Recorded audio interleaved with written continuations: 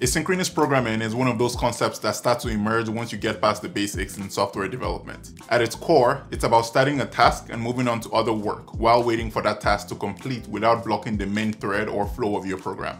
The simplest version of this is making an API call. You send a request, and instead of waiting around for the response, you pass in a callback, use a promise, future, or async await depending on the language. While the request is off doing its thing, your program keeps going.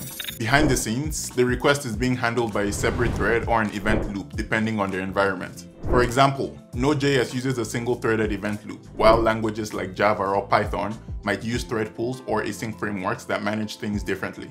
But like everything in software development, it can get a lot more complicated. You're not limited to just one background task. You can initiate as many background tasks, far more than the number of CPU cores on a system, because asynchronous tasks aren't always CPU bound.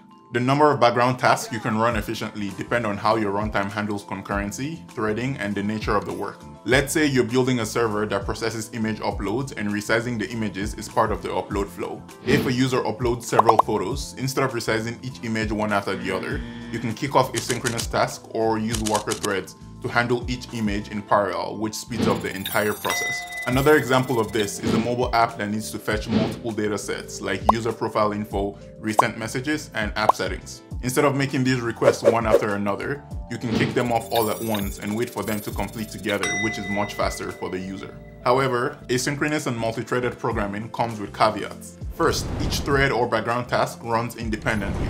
If one crashes or throws an exception, you need a plan on how to handle that, otherwise you risk failing silently or worse, corrupting your program state. Second, threads can share resources, files, memories, and databases. That means you need to coordinate them carefully to prevent race conditions. Another thing to watch out for is the thread lifecycle management.